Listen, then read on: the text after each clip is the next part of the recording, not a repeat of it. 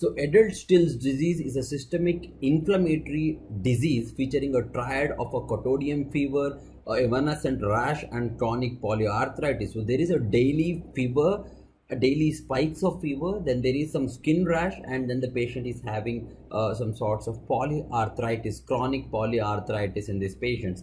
Now the involvement of the joints include mainly the proximal interphalangeal joint is most commonly involved in the hand, that is 50% of the time, 30% of the time the metacarpophalangeal joint, and 20% of the time the distal interphalangeal joint is also involved.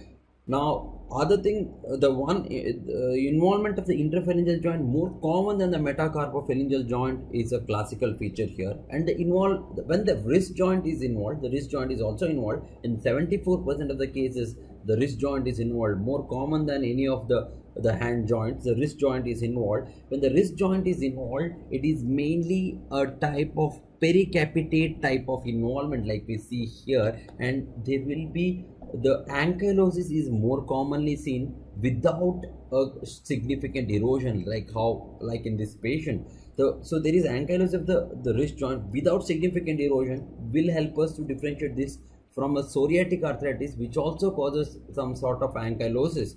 Now, other important feature is involvement of the distal interphalangeal joint, which is also seen in case of the psoriatic arthritis. The proximal and distal interphalangeal joint with sparing of the metacarpophalangeal joint involvement is also seen in psoriatic arthritis. But the absence of periosteoitis is one feature which is not in favor of psoriatic arthritis. Having the carpal involvement, the classical type of carpal involvement is seen here, that is a pericapitate type of involvement, that is one classical feature. Second thing is there is no much of erosions, and there may be slight ankylosis which can be present here. This is how the first two images are a case of the Still's disease. The second two images, the lower two images, are represent in a patient. This was seen in a patient who was having daily fever. The patient was having daily fever, plus there is some history of rash in this patient. So there is daily fever, cotidian fever is present, there is evanescent rash, then the patient is present with some sort of polyarthritis, and adult patient in which we can see the proximal interphalangeal joint involvement with some sort of ankylosis in the distal interphalangeal joint. And if you see the carpal bones, there is some sort of carpal bone involvement, but not specifically pericapitate involvement, not specifically, and it is also having some sort of erosions. Though the ankylosis are not that obvious, there might be some ankylosis.